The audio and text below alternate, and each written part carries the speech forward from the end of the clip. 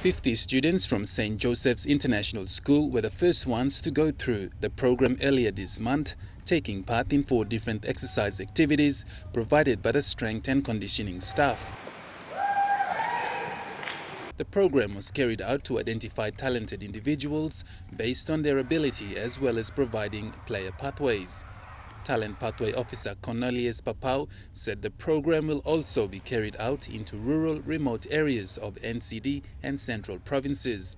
So we got this talent identification program with the secondary schools that we've get them through to do some testings, plus education session on personal development, positive attitude and nutrition hydration.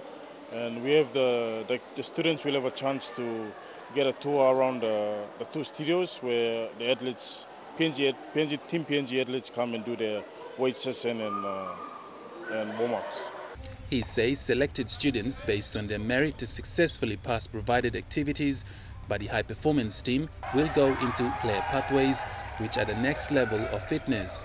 Both boys and girls will go through the 4 testings, and the ones that we find that are past our marks, test performance markers, will definitely be going through again for the screening, and then they'll be eligible for the T3 Scholarship Award. In the next coming week, the high performance team will carry out another talent pathway program in search of more raw talents in both communities and schools in Central and NCD. Godwin Eki, National EMTV Sports.